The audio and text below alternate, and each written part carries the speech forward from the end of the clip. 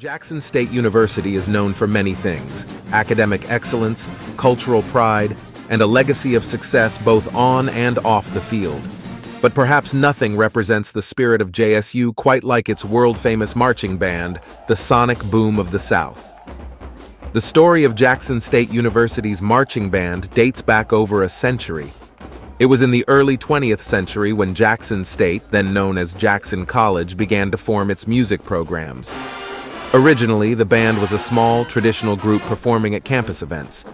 But in the 1940s and 50s, as the school evolved, so did its band.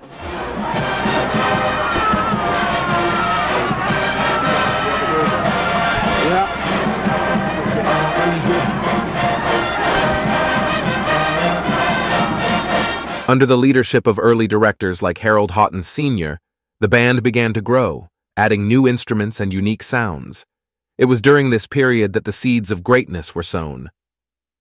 In 1971, under the leadership of William W. Davis, the band transformed its sound, style, and identity. With that transformation came a name that would soon be recognized nationwide: the Sonic Boom of the South. The Sonic Boom became known for its powerful, resonant sound, impeccable timing, and high-stepping, show-stopping style. This wasn't just a band, it was an experience. The name Sonic Boom perfectly captured the explosive energy and massive sound that the band was bringing to every performance.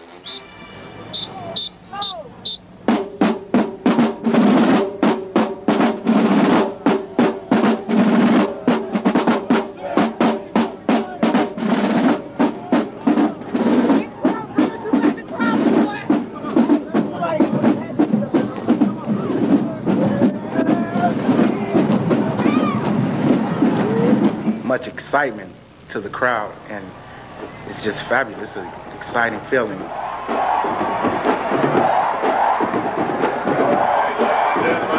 No history of the Sonic Boom is complete without mention of the J-Sets, the band's renowned dance line. Established in 1971, the J-Sets brought an electrifying style of dance known as J-Setting, a mix of hip-hop, jazz, and majorette styles. Their moves were bold, precise, and unlike anything seen before. When we think of J-setting or the term J-set, that type of dance is definitely grounded in the majorette form of dance. But over the years, the J-sets have definitely added our own twist to it. When you think of J-setting, you think of energy, you think of precision, you think of acrobatics. Put all that into one to make a form of dance that has been all our own. I think something that we have definitely come up with over the years. It has evolved into this form of dance that everyone loves. And of course, we can't forget the drum majors, the leaders of the boom. Their stylish routines and strong stage presence set the tone, helping to make every performance unforgettable. The Sonic Boom of the South's reputation grew beyond the borders of Jackson State. They started appearing at NFL games, national competitions, and televised events. They became a fixture at the Honda Battle of the Bands, where they consistently wowed audiences. Jackson State's band was no longer just a college marching band. It became a cultural phenomenon, inspiring young musicians and marching bands nationwide. Today, the Sonic Boom is led by Dr. Roderick Little, a former band member who carries forward the traditions established by his predecessors.